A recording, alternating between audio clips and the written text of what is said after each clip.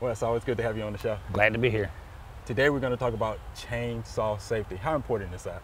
It's extremely important if you have the need to cut wood. Okay. And we're in the season for cutting firewood. Yes. A lot of people are going to be going to Lowe's or Home Depot or their local hardware store, and they're going to buy a chainsaw possibly and cut firewood. And you said something earlier that I must repeat. Okay. Chainsaws don't come with directions, right? Not good directions. Not good directions. It says pull the cord and start. Oh gosh. Yeah. Need a little bit more than that. Need a lot more than that. Okay. Well, can you get us started then? I can. All right. Here on the table here, I've got a variety of different chainsaws, two older models, and the importance of abandoning the use of the older models because of the lack of safety apparatus on it, and they're so heavy. They're Here definitely heavy. is an old, and these saws do run, by the way. This is an old Sears Poland model. What you have here is no chain brake. So in the event that this would kick backwards, and I'll explain that, you don't have any way of stopping this chain, and it could cut you. Oh, wow. If it's used improperly. Right. Same with this little guy. This is a 1975 model still, but we don't use these anymore. Again, no chain brake. This one here has actually almost cut me before. I was using it properly, but I was getting tired. And I recognized the fact that I was getting tired, so I turned it off and I put it back in the truck. And like you mentioned before, these are heavy. They are extremely heavy. But I used these for years. You know, I was a professional tree climber for most of my career. So swinging through the trees with a chainsaw was my job. Wow. My goodness. I never got cut. So bad. Thankfully, right? Yeah. All right. And you got to keep them sharp too. Okay. Okay, you'll see this one here is more like a newer version of these. But here you have a chain brake. See, if it kicks back. Gotcha. Okay. And there's one thing about this chainsaw. It's not really meant to be used this way. This is the way that you properly hold this chainsaw. Okay? Brake off, brake on. Gotcha. And you'll notice that this has a sleeve on it. That's not only to protect you but it's to help protect these teeth on this chain because you want a good sharp chainsaw. Okay. Cutting with a dull, it's just like when your grandpa teaches you about using a knife. He says you want a sharp knife because a dull knife will cut you quicker than a sharp knife because you got to put more force into your cutting. Okay, makes sense. It can kind of be the same way with a chainsaw. Okay. Okay, again, here is more of a homeowner model. So your homeowners, like the young man that bought a new home, you know, he's got some acreage and he wants to cut some trees down to get some clearance. Okay, so that's a little ideal overgrown, so this would be ideal for that. All right. Again, chain brake and so on. This one here, we're stepping up a little bit. Yeah, that's a big one. This has some a lot of power right here. Right, I bet you. All right, this is not a typical homeowner saw. Okay. It's heavy and it's meant to work, and it's meant to work all day. Okay. I like that. It's meant to work. So what about the size trees for each one of the chainsaws? Oh yeah.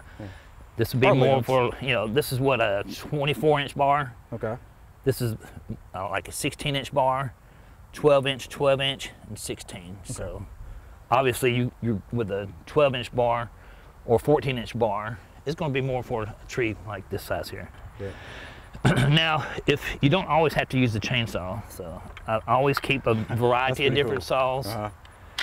This is for the professional.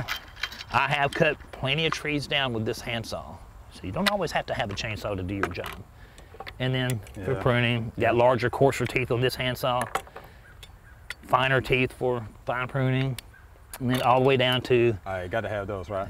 Don't leave home without them. Yes. Don't leave home without them. You know, a good master gardener always carries a good pair of pruners. That's right. Got to have that. Make sure they're sharp too, right? That's right. All right.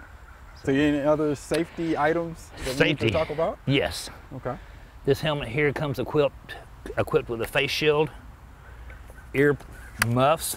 Nice. Remember, these chainsaws are loud, and if you're running it for a long period of time, by the end of the day, your ears are probably going to be ringing. Yeah. So this is an option.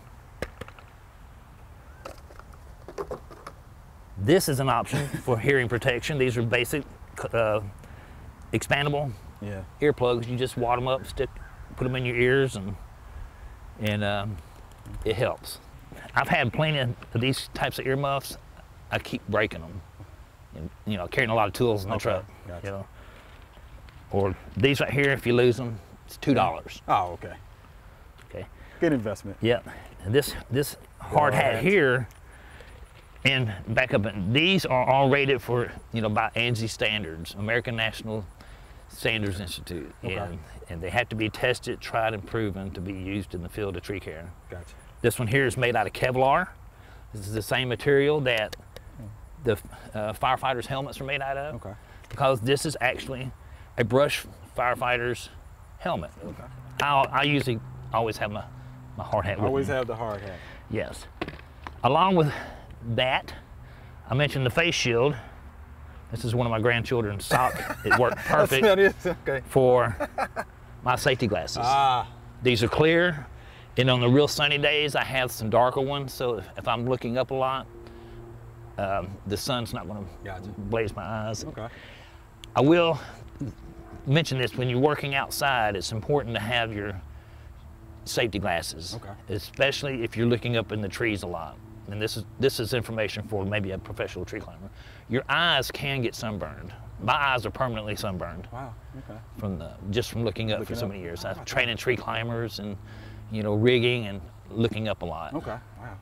So, Didn't realize that. so That's good information, man. and these they're wrapped up, because if you leave them in your truck, you leave them on your shelf, then they're going to get scratched. Okay. These, you notice, are a different color. Yeah. So these kind of, you can see on a cloudy day, but it still reflects the sun from your eyes. Okay. So, Wow. And they look good on you, Wes. That's good. How about that? Got to have something to make me look good. So now we're gonna get to the first aid kit, right? Yep. 'Cause you gotta have that. Almost to the first aid Almost. kit. Okay. Almost All to the right, first one aid of kit. the more important. One more.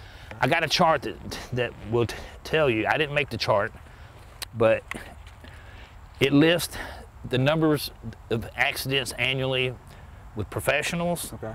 the number of fatalities with professionals, and it also lists the number of homeowners accidents and fatalities as well. Okay. That's information that's put out by the Safety Institute. Okay. But the two number one places that people get cut with chainsaws is on the thighs I can see that. and in the shoulder, Okay. or thighs and the shoulder. Okay. This is to protect your legs in the event that you're running this chainsaw. Now, it's got buckles that go all the way around. Right, I see. And if we were to cut a tree today, I'd make sure that I got all my safety apparatus on. Okay.